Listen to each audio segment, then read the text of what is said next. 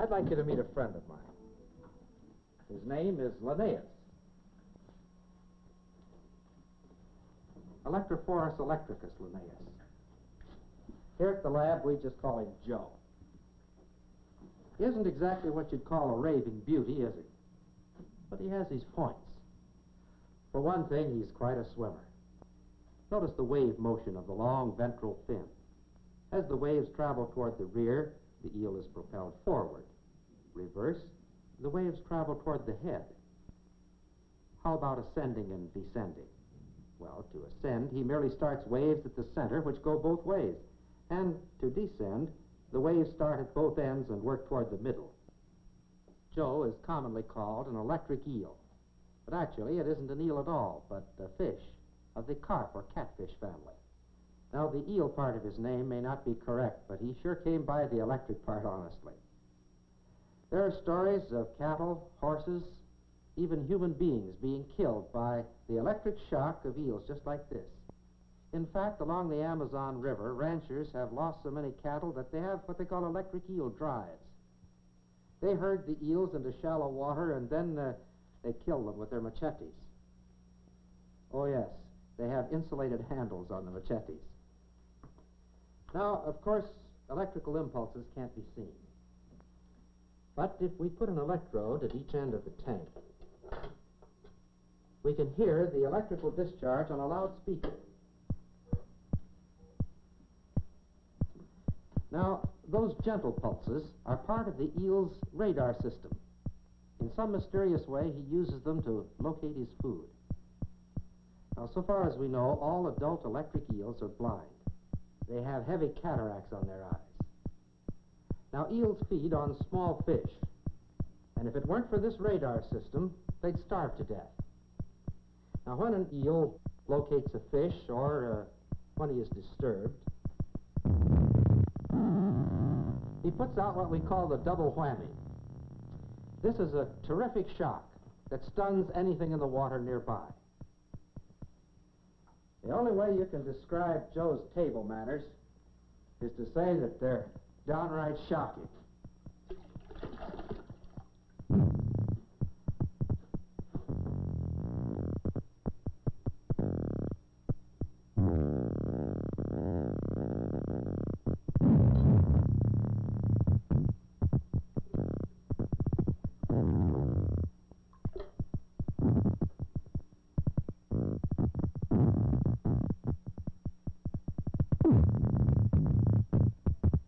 The electric eel, unlike most fish, is an air breather.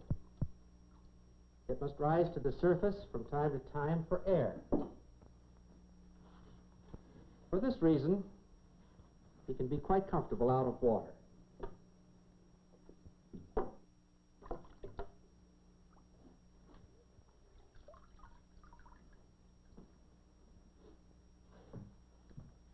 Now, the vital organs of the electric eel are all in the front 10 inches of his body.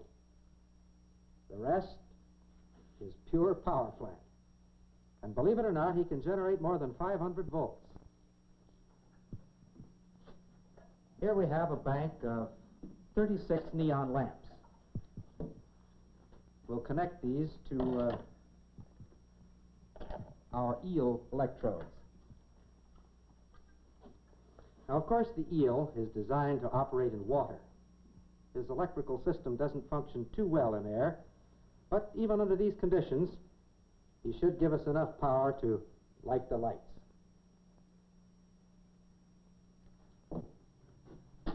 For some reason, people seem to find it difficult to believe that a fish can put out any considerable amount of power. Even some of the folks here at the laboratory have been just a little bit skeptical about Joe's electrical prowess. And for that reason, we've asked a few of them if they wouldn't help us in an experiment. Will you have the group come in now, please? All right, Dave, you'd stand right over here, please. The rest of you just line up there. You're right over here, Mr. Humphrey, that's fine. Now, Dave, if you'll take this, please, and hold it in your right hand. Louis, you hold this one. That's fine. Now, everybody join hands. That's right. Now, you're connected in series. Now, there are 5 of you. That means that each of you will receive just 1/5 of the total voltage of the eel. Now, relax. We'll give you the low voltage tap first. You ready? Did you feel that? Wasn't bad, was it?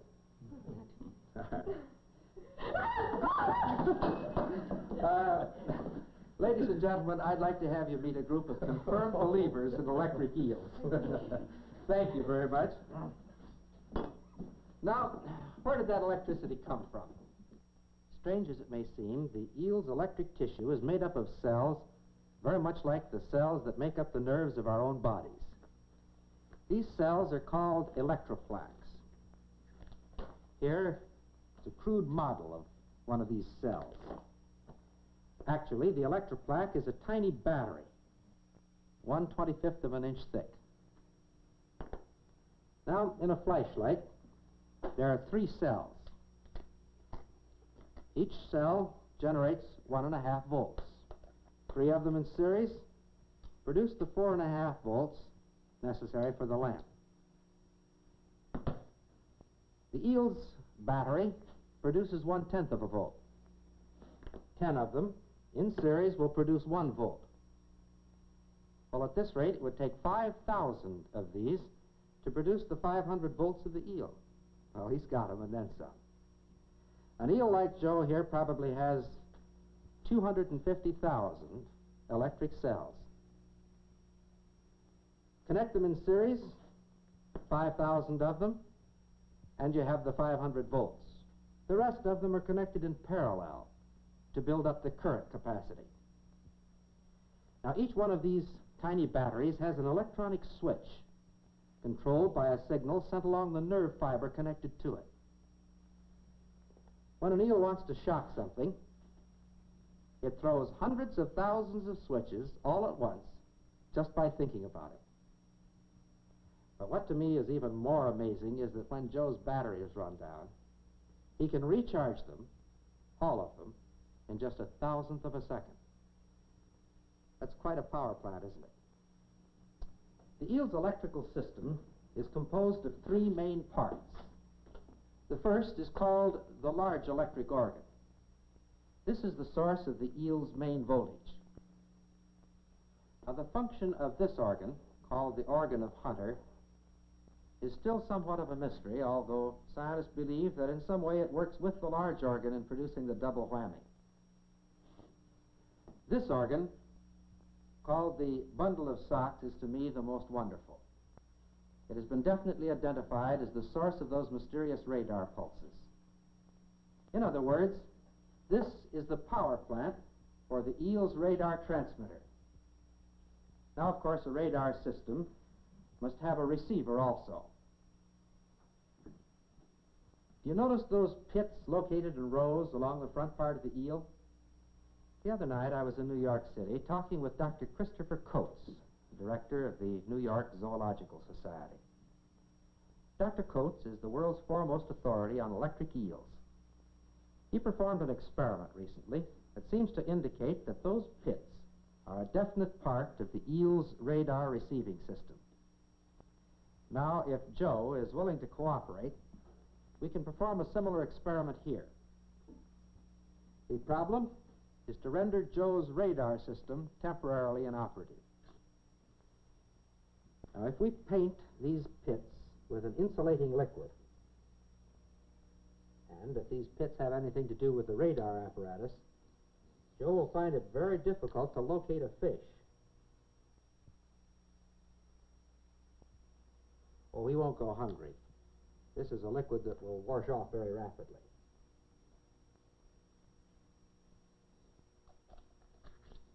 All right, Joe, let's go back into your tank.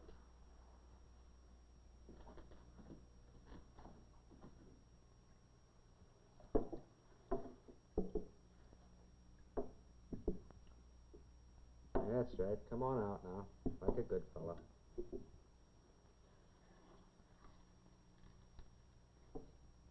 Now, we want to give him a good supply of fish.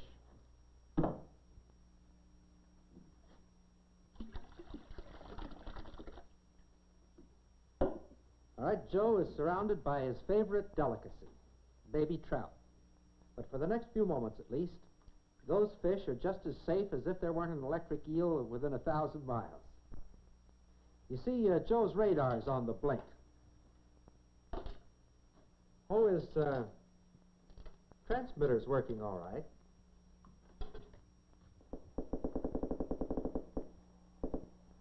He's still putting out those radar pulses. Actually, it's his receiver that's not operating. Now, let's think for just a moment about what that means. To a certain extent, we can locate objects with our ears. We can tell roughly the direction from which a sound is coming. But you know, if I were blindfolded, I'd sure hate to try to catch a greased pig simply by listening to its squeal. But this problem, compared to Joe's, is relatively simple. You see, sound travels 1,100 feet per second in air. But Joe's radar pulses travel at the speed of light, 186,000 miles per second. This means that an electric eel's radar system must be able to interpret time difference that is less than 1/1000th of a second. This is so amazing as to be almost beyond belief. Yes, Joe, you're quite a fellow. You may not win any beauty contests, but you've given us a lot to think about. You've given us a new understanding of the God who made us all.